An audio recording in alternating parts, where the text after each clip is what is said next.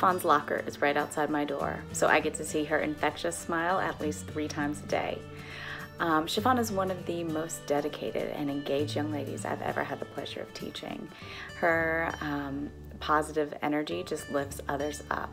She has challenged herself this year by taking rigorous coursework as captain of the cheerleading squad and by holding down a part-time job. Not only that, but for her senior project, she organized a group called Project Lit, and she got books into the hands of teenagers, yay, and had author visits and snacks, and just really shared her love and passion for reading and the power of books with so many.